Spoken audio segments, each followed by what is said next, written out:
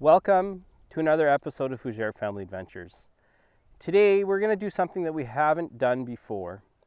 We're going to confirm and we're going to check our line counter reels. We have three different types. We have two Daiwa Lexas, we have a 300 and a 400, and we have our Okuma Aveon Kokanee combo line counter reel. All of these reels have 10-pound test Maxima Ultra Green on them. Now line counter reels, depending on how much line you have on the reel, they can read differently. And you want to be able to repeat your setback every single time when you find that ideal distance behind your boat. If you haven't done so already, please subscribe to our channel. Make sure you hit that notification bell so you get the latest videos that we have coming to you soon. So we're going to try this 3 times and we're going to see if we get the same results on the Aveon line counter reel.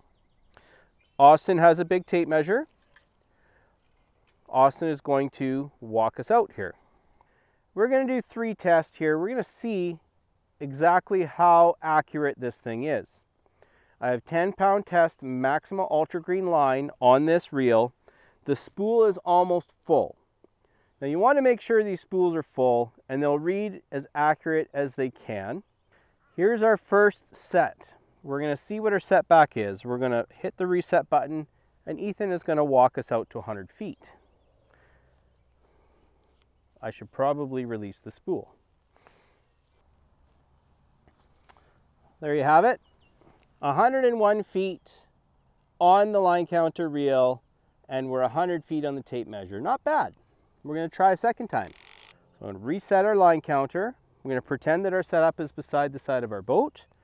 I'm going to release the spool and Ethan's going to walk us to 100 feet again. Okay. Our second test shows 103 feet. So it's not the same. I had to adjust a little bit there, but it was in between 103 and 102. Not as accurate, but pretty decent. Here's our third test on the Okuma line counter reel. Reset the line counter and Ethan is now going to walk us back. Be very interesting to see if we're in between 101 and 103. That's good enough for me. That's close enough to 100 feet. We have 102 feet. So that's pretty good. I'm quite impressed with this Okuma line counter reel. We are now going to test the Daiwa Lexa 300. This is by far one of my favorite line counter reels that I've had. I have the Okuma and I have 2 Daiwas, a 300 and a 400. This 300 fits nicely in your hand. Austin is now going to walk us out after we reset the line counter and he's going to walk us out to 100 feet. The 300 at 100 feet reads 95. This one's off by 5 feet.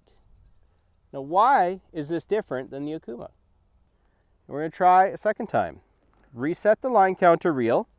Our spool is full. It's just as full as the Okuma was. And I'm using 10-pound test Maxima Ultra Green line. Reset the line counter. Austin, walk us back. This is the second test, 93. We are at 93 feet, but 100 feet on the tape. All right, our third test, we're going to try one more time. That's our third test, 93 feet at 100 feet on the tape. The disclaimer, do not try this at home. We're using live gear. These are Marudo hooks. These things will stick. We are now using our Daiwa Lexa 400 reel. I'm going to reset the line counter reel and Ethan's going to take us back. That's good, you say? Okay. All right. Come this way.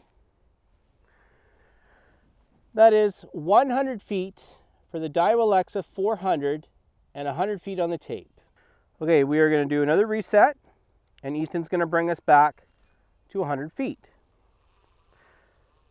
This reel here, I find it's a little big for kokanee fishing. We're actually using it for jigging for lake trout. That's why we have a buzz bomb on this right now. So if you're over the side of your boat, you know that you're going right down to the exact depth that you want to jig at. That one there was a little different. We're in between 96 and 97 feet. That's pretty close. Daiwa Lexa 400 10-pound test Maxima Ultra Green line. This will be our third and final test on the Daiwa Lexa 400. Our third test of the Daiwa Lexa 400 is 97 feet on the line counter reel and 100 feet on the tape. So this one here wasn't as accurate, but that's close enough for me. I hope you really like this video. I had to know for myself, and I thought, why not make a video? Test all the different line counter reels that I have and see how accurate they are. And as you can see, the 3 different types of line counter reels that I have read pretty close to where I need them to read. So if you haven't done so already, please subscribe to our channel.